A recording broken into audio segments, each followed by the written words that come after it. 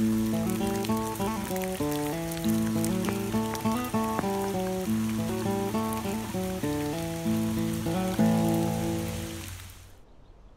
as Christian and Hopeful travelled, they came to a fork in the road. But it seemed that both paths from it lay straight in the way, and they couldn't work out which one to follow. While they were thinking about it, a man in a very light robe came to them and asked them why they just stood there. They answered, "We're going to the celestial city, and we don't know which of these ways to take." "Follow me," said the man. "I'm going there." And so they followed him. They followed him in the way that came down into the road by just a few degrees turned. But it turned them away from the city that they desired to go into in reality, and in a little while they found that their faces were turned well away, heading in the wrong direction to the city. But they followed him, and before long, and before they were really aware, they were caught in a net, and so entangled that they did not know what to do. The white robe fell from the man, and he was revealed to be an impostor and dark of heart. They lay there crying for some time, but they couldn't get out. "Oh," said Christian, "I'm in error again. The shepherds told us to beware of the flatterers. The wise man said in his day, 'He that flatters his neighbour spreads a net for his feet.'"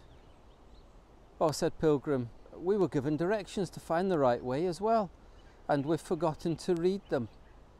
And we've been caught by the path of the destroyer." As they bewailed their position, they saw a shining one coming towards them with a whip of small cord in his hand. When he came to where they were, he asked them how they got to be there. They told him they were poor pilgrims going to Zion, and they had been led astray by a deceiver. He bid us follow him, and he was going there, he said, but he's a flatterer, a false prophet. He transformed himself into an angel of light, but he was really an angel of darkness. The shining one cut the net and let the men out. He said, "Follow me, and I'll set you on the right way." And he led them back to the right way. He told them that they should not follow flatterers.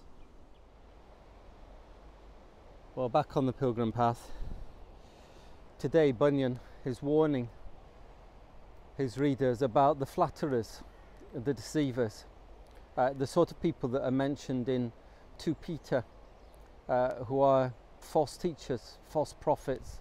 They appear to be angels of light. They appear to be clothed in the right clothes, the clothes that God has provided, the clothes of holiness and purity.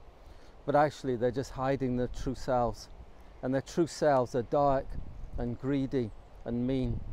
And they catch Christians in their net and stop them from walking the true path for a while, until an angel of light comes along. An angel of light who reveals what's going on and rescues the pilgrim. Many a church and many a Christian has been caught by someone who pretends to be one thing but actually is another. And it's a real danger, and one that we all face. But what's at the heart of it, and what the revelation is, that they don't speak truth, they speak flattering words. And that's at the heart of the flatterer. He speaks and says what you want to hear, not what you need to hear. And sometimes they climb into a pulpit and it sounds really lovely, but actually it's not at all. It's just a deception.